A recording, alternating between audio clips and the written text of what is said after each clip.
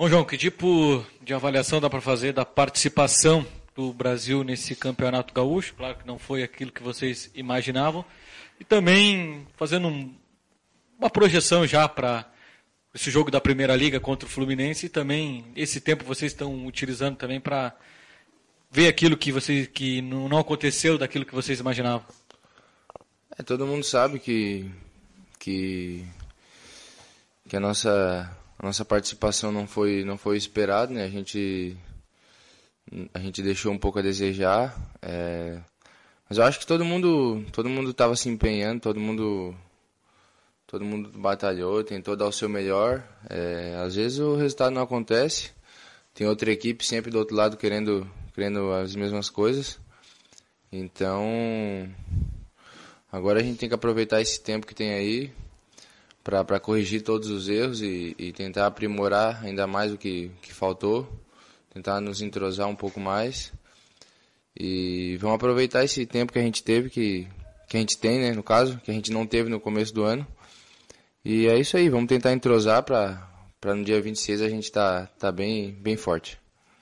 Queria que você falasse, João, a respeito especificamente da tua função, da tua posição, aquilo que tu fazia na época de internacional, também com passagens por outros clubes, é o que tu está fazendo aqui no Brasil, ou o Rogério te pediu algum posicionamento diferenciado, e a relação do trabalho ali como volante também junto com o Leandro Leite?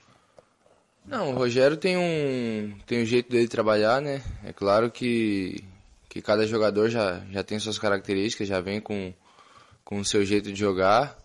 Ele passa o que ele pede, o jeito que ele gosta que jogue, tanto na marcação quanto na saída de bola. Então eu tento fazer o que ele pede, tento dar o meu melhor. E a gente tem que trazer um pouquinho de cada lugar que a gente vem, trazer as coisas boas, absorver o que é bom.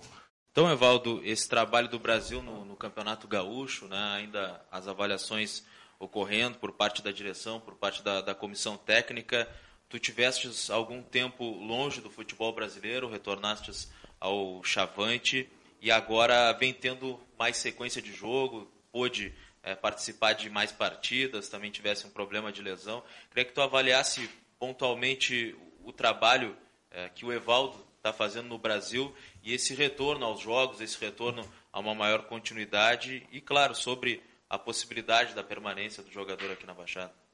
Bom, boa tarde. Eu acredito que esse ano foi um ano individualmente para mim, eu acho que foi um ano bom. Que esse ano, tu falou sobre lesões, só que esse ano eu não tive lesões, foi opção mesmo por não estar jogando. Eu acho que esse ano tive um pouco mais de oportunidade de jogar e sempre que entrei, espero ter feito, eu tenho certeza que fiz o meu melhor e creio que pude ajudar a minha equipe.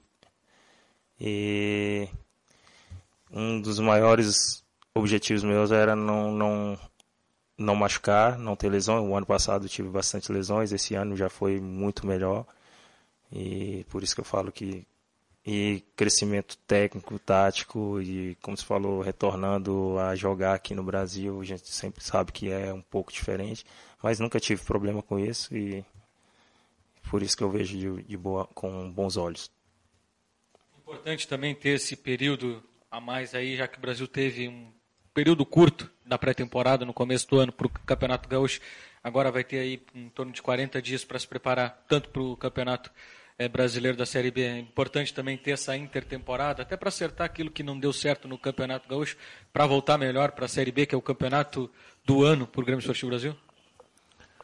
Eu acho que quando você tem tempo para treinar, sempre é bom, né? Sempre é bom você estar acrescentando algo mais na equipe.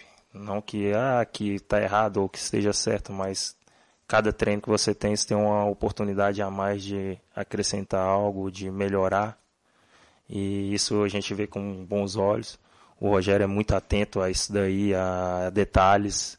E com certeza ele deve ter feito uma boa análise do que aconteceu no Gauchão. Isso aí a gente tem certeza disso aí. É um bom observador. E vai aproveitar esses 20 dias aí para nos deixar no melhor possível para dar continuidade nas duas competições que ainda temos. Que temos pela Primeira Liga ainda e o Campeonato da Série B.